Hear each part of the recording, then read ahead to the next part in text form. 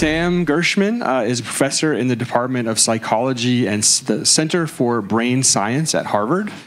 His lab uses a combination of behavioral, neuroimaging, and computational techniques to better understand how structured knowledge about environments is acquired, but also how that knowledge relates to adaptive behavior. Is that a fair assessment?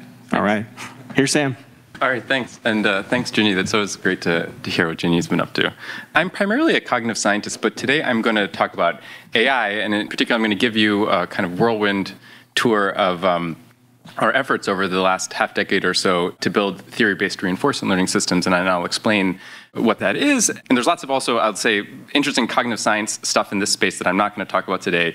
And the reason I'm talking about theory-based reinforcement learning in this symposium is because games have played an important role in the development of these systems.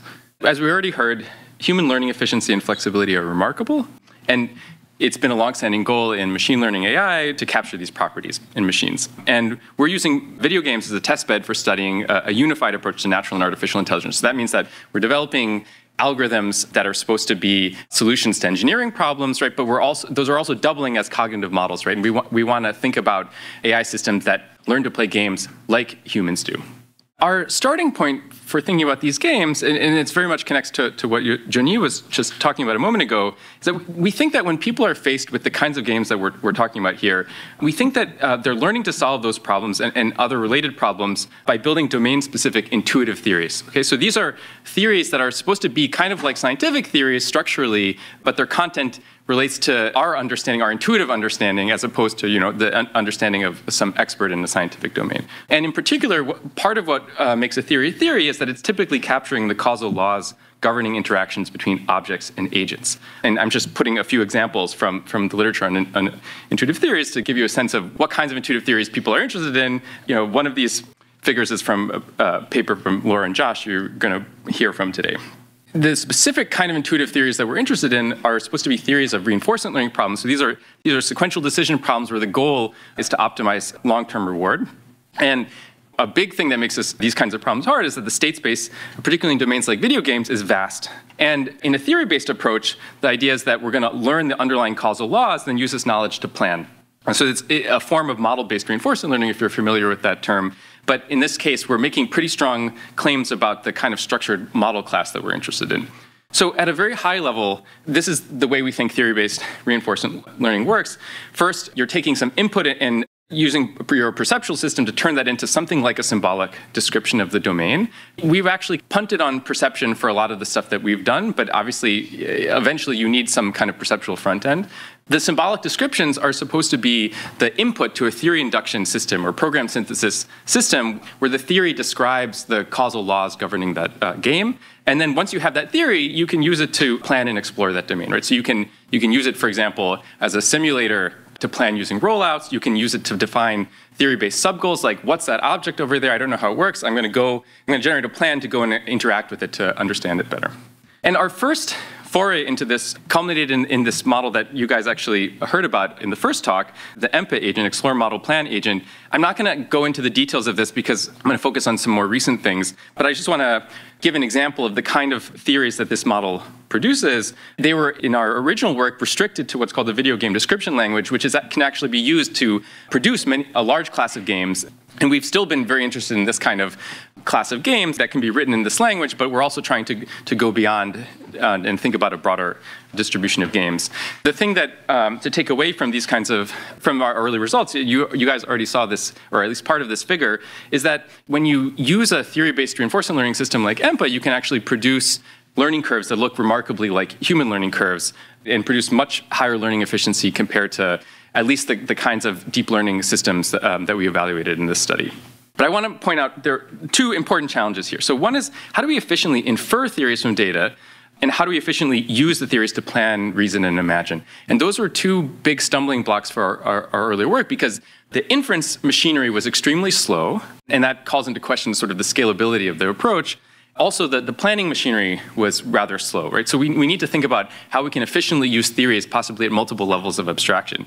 And so that's what led us to the development of a system that we call TheoryCoder that separates low-level and high-level aspects of theories.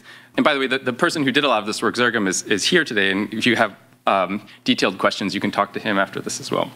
The basic idea here is that the low level describes the game mechanics. So where does my avatar go, for example, when I press the up button? And we're going to allow that low level description of the game mechanics to be extremely expressive. So any function that we can write in Python, essentially. We put stronger constraints on the high level. So the high level includes abstract predicates and operators like go to or pick up or inside. And those are expressed in a specific planning language called PDDL. And I've shown here an example of an expression in PDDL for a move to operator. And then we can take advantage of this bipartite distinction between low and high level to use very optimized bi-level planning algorithms that take advantage of that hierarchical structure. So the idea is basically at the high level, you choose a goal to plan to, right? And then you use some kind of low-level planning algorithm. And in this case, we showed that it can work even with very dumb low-level planners like breadth first search to actually realize that sub-goal. And then the other part of this is that we can use LLMs to infer theories efficiently. And I want to emphasize that we're not using LLMs here to produce plans or policies. We're using LLMs as one tool within this system where we can give it tokenized data about the gameplay history, and it can produce theories written in Python. And I'll shortly describe how we can use that also to produce the abstractions as well. So this is the general view of how TheoryCoder works. So there's abstract knowledge that we think of as transferable, that presumably, if we were thinking about how humans learn, these are abstractions that are learned across many different games and domains. But when you go into a particular game, you need to figure out how to ground those abstractions in the mechanics of that specific game. And so there's some game-specific learning that has to be learned. That's the low-level learning where we describe the game mechanics in Python code. And then, as I said, you have these high-level and low-level descriptions, which you can then combine into a high-level planner that allows very efficient production of action sequences. As you get more observations, the LLM, which is producing the actual theory, will revise its theories, and so you'll see some updating. So one of the case studies that we focused a lot on is this game Baba Is You. If you haven't seen it before, I recommend you check it out. It's quite cool.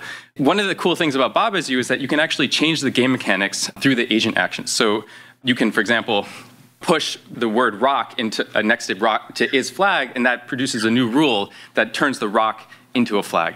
So here's an example of what happens in TheoryCoder when that happens. So you push the rock into the flag, it encounters an error because it's surprised by the fact that the rock turned into the flag, and that prompts the LLM to revise its theory. We've evaluated this on Baba Is You. That's what's called Kiki competition here, but also on a range of other games, including Sokoban, which Junyi was just talking about.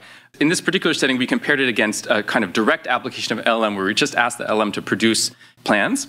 And you can see two things from this. So one is that if you just try to get the LLM to play the task directly, you get a high rate of failure. We already saw with the new video game challenges, right? And then the other thing is that TheoryCoder succeeds almost perfectly, at least on these games, and it does it with many fewer API calls, right? Because the rate limiting factor here is actually how often it has to call the LLM API. And you can see that it can do it with only a handful of times and get the right answer.